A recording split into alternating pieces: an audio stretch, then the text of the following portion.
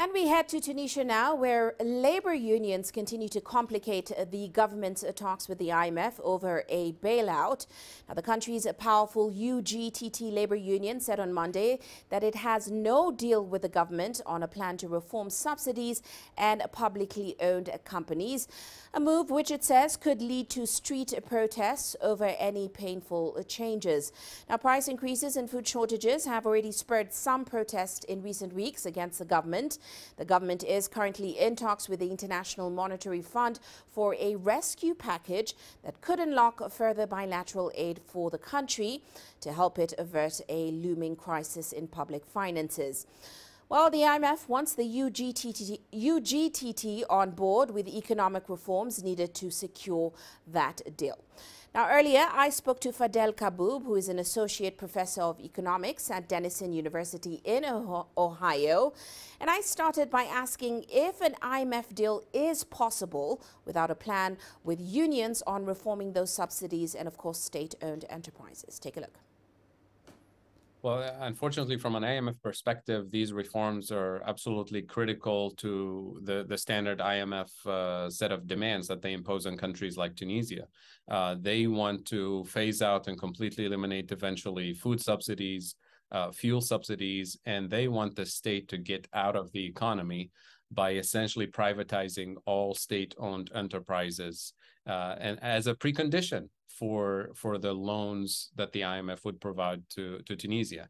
And from the union's perspective, from the Tunisian population perspective, working class perspective, that is just unacceptably painful, given the level of dependency that the Tunisian economy has on these food and fuel subsidies, and given how interconnected this is with the rest of the economic structure. On fuel subsidies that support the hotel industry and the tourism industry, and it's even more dependent on food subsidies because the tourists that we bring to Tunisia are also consuming subsidized food.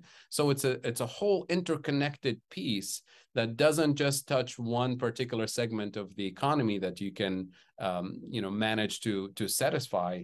It's about rethinking the entire economic structure of the Tunisian economy, and that's something that unfortunately the IMF, the government, and the unions have not made any significant progress in thinking about a new economic structure that gives the Tunisian economy the resilience needed. And for me, that starts with investing in food sovereignty, investing in renewable energy sovereignty, the two basic pillars of the economy, before you even begin talking about removing subsidies and privatizing state-owned enterprises.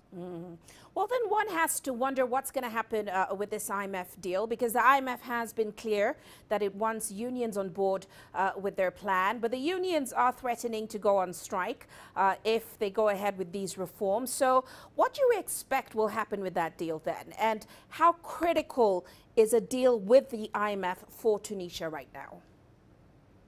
Well, from Tunisia's perspective, any external assistance, whether it's from the IMF or other international agencies or partner countries, is absolutely critical, given how dependent Tunisia is on food imports, on fuel imports.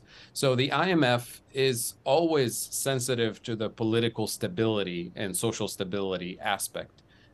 So they will not compromise on the deal, but they will find alternative ways to nudge other countries, other agencies to provide last-minute assistance for food imports and energy imports. A good example is what the IMF managing director said earlier today in Saudi Arabia about food insecurity in the region, and encouraging Arab countries and other development agencies, including the Islamic Development Fund, the Islamic Development Bank, to provide assistance to improve food security for countries like Tunisia. So even if the IMF doesn't provide the cash because they refuse to accept the current agreement between the government and the unions, the IMF will find a way to nudge other agencies and other partner countries to provide that last-minute assistance. But it's very clear that the IMF will not compromise on these issues, because they've compromised in the past with 10